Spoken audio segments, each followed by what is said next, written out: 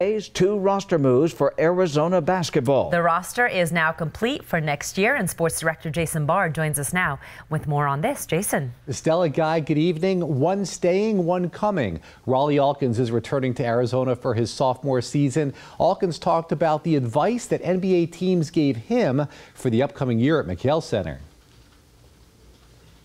I think that they love the fact that I'm a versatile player. In fact, that they tell me, that's what they tell me.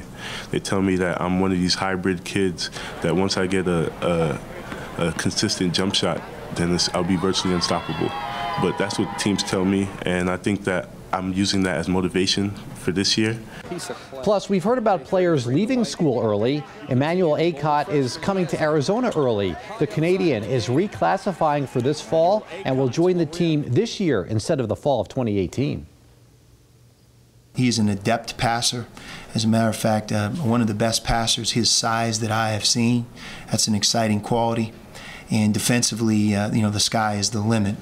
Sean Miller likes defense. Here's my projected starting five for this coming year. Parker Jackson Cartwright at point guard, Alonzo Trier and Rawle Alkins on the wings, along with big men DeAndre Ayton and Dusan Ristic. Sean Miller also said today he expected Kobe Simmons to not return, but was surprised by Chance Comanche's decision to not come back. Stella? Jason.